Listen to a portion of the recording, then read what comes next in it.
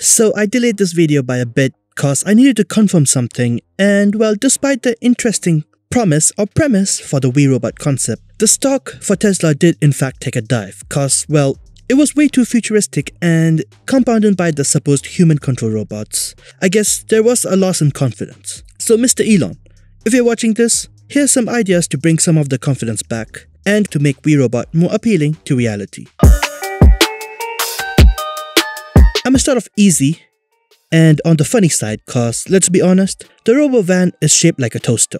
It's a cool concept, but you see, let's take the same toaster for comparison. A toaster does what a standard pan and induction stove or cooktop can do. However, a toaster is convenient in that it does the stuff for you, so you just gotta put the bread in it. On the opposite side, a standard pan needs a gas or induction cooktop and you have to do the timing and the flippings and all that. So great, toaster is the answer to the problem. But what if no one wants to eat bread on that day or some other day? Well then, the toaster is not useful anymore, is it?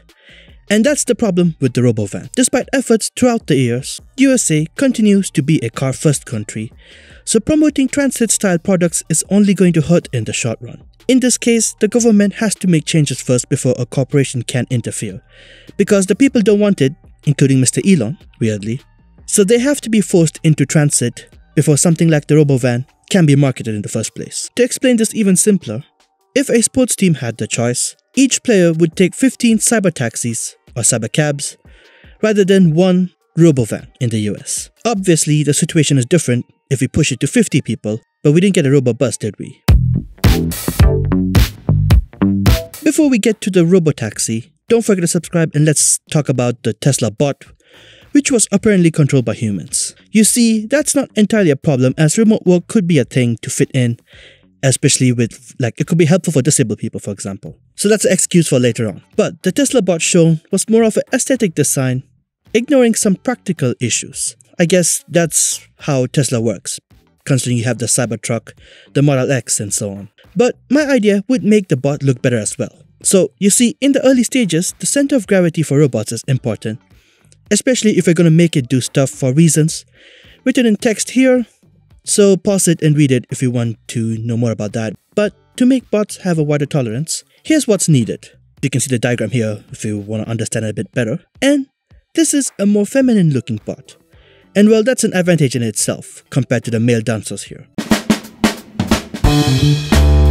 Okay, now we talk about the Cybercab or the Robotaxi. And well, this was probably the big part of the event, and yes, the Cybercab is cool at first glance. But then you realize it's an insane answer to the question of what if Honda Insight and Honda CR-Z was brought back as a cyberpunk taxi.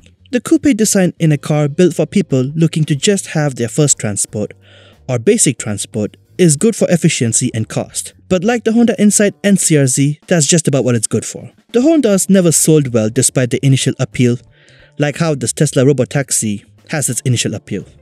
Very similar in situation. And this was because at the lower end of the pay grade for people want more space, more style, and more cost effectiveness. Trying to skip one for focus on the other two can backfire badly like it did for the Honda Insight and the Honda CR-Z. To explain this even simpler, at the very least, just study the Honda Insight and CR-Z and see why it failed. Because currently, the Robotaxi is basically a Honda CR-Z with one extra seat because it's an autonomous taxi. So 2 people. But maybe there's more to it. Like with the progress from the Tesla Roadsters, the first gen one, to the insanely surprising Tesla Model S that they came up with, maybe there is a plan for the Robotaxi as well. Remember, everything shown at We Robot is a concept, so people are maybe just getting too ahead of themselves. But investors are a normal group of people, are they? As they gotta think twice. So knowing this is a concept, why has this been bad for the stock confidence? Well, it's the whole disappearing parking lot thing that's caused this problem. You see, We Robot is an urban mobility concept basically, and a key part of the presentation is the disappearing parking lots and airport buildings. This is definitely raising questions for the investors because if this is the direction Tesla is taking with its concept, what about the Tesla car model range? Because those are cars that need parking lots and charging stations and so on. This uncertainty is what sent the stocks down, followed by the minute issues in the concepts themselves, which I addressed. So if you found this top 5 tickled your brain, then subscribe, like, and comment if you got any ideas as well. And if you've come this far, you can go to my Patreon page to support me, link in the description.